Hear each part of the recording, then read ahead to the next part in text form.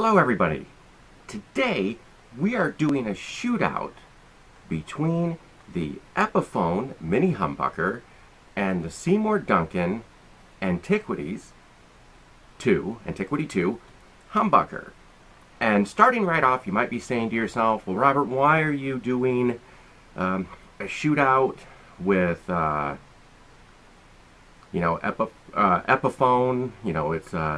It's a low budget manufacturer, blah blah blah.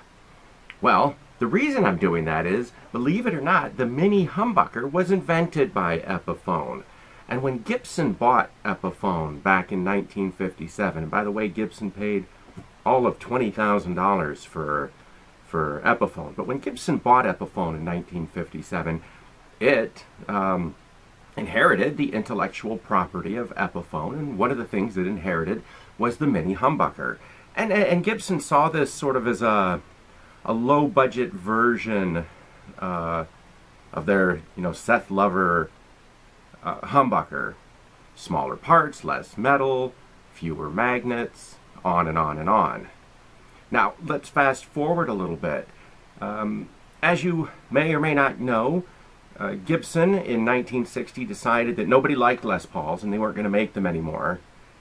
And did so throughout the 60s until around 1968, when it noticed that really cool people were using Les Pauls, and they decided that they were going to bring them back. Going to bring back the Les Paul because, Jimmy Page is using one, better bring him back.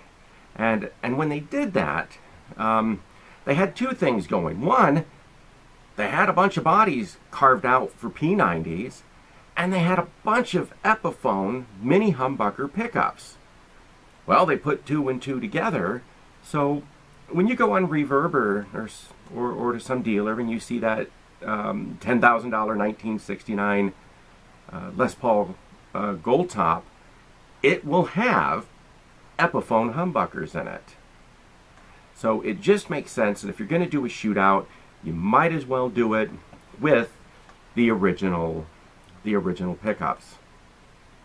Well, to start things off, what I'd like to do is briefly just show you how some of the other humbucking pickups that I currently own sound in the test amp that we're going to use today. And this is a little 10-watt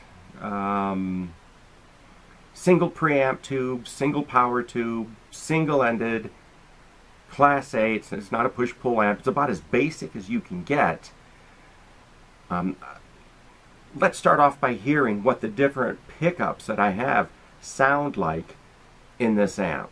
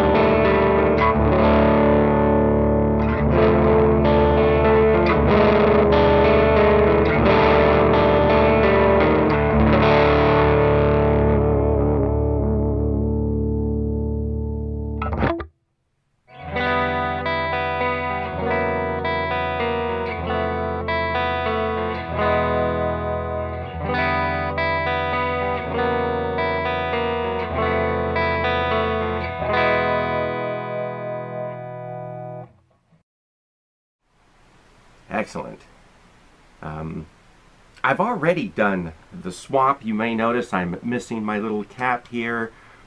Epiphone, for some reason, uses parts that are all just a bit tinier than what you would find in a Gibson. So I had to, when I replaced the pickups, I went ahead and replaced this switch, but I am missing its little fancy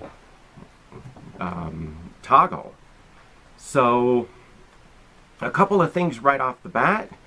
The Epiphone humbuckers, mini humbuckers that were in here, both were potted. They were wax potted. I could see that. They both had a resistance of 6.5K. And these are unpotted, the Seymour Duncans. And the bridge pickup is 7.7K.